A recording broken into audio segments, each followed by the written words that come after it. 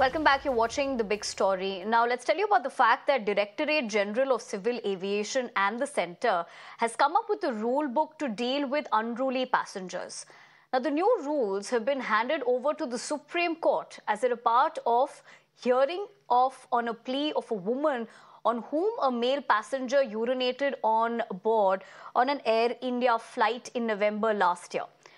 Now, 3 levels of misconduct have been identified by the DGCA. These include Level 1, unruly behavior, which consists of physical gestures, verbal harassment, unruly inebriation, etc.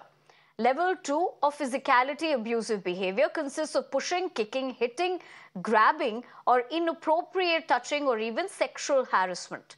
Level 3 of life-threatening behavior includes damage to aircraft operating systems, physical violence such as murderous assault, attempted or actual breach of flight crew compartment. Now, violation of these rules may lead to arrest and further invite a penal action on the offender. Sameer, my colleague, joins me for the latest. Sameer, good morning. The numerous instances that we've seen in the past, probably just 1 year, and considering you've also been reporting on that for us, do you believe that this was the need of the hour in terms of the key takeaways that one should know with this action that's coming through now? Yes, definitely. This was a big question that what sort of rules or what sort of norms are there in case when there is an unruly passenger in the flight that causes inconvenience to the not just fellow passengers but also to the cabin crew or even the pilot. And in that case, there is a hearing ongoing Supreme Court wherein, if you remember, last year November month there was a very infamous case where a male passenger allegedly he urinated on one of the female passengers.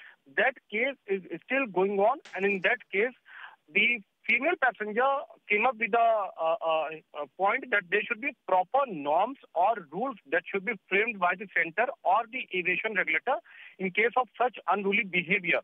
So the center has applied to the court that under the civil aviation requirement, CAR rules, there are a couple of rules which are already laid down, and these rules mention that in case of unruly behavior by the passenger in the flight, then he will be warned, and then there could be severe punishment like the arrest. So there will be consequences of the same, like you are pointing out, Sameer. I'd have to interject you there, but appreciate you putting things into context as to this was essentially the need of the hour. Let's leave it at that for the moment, because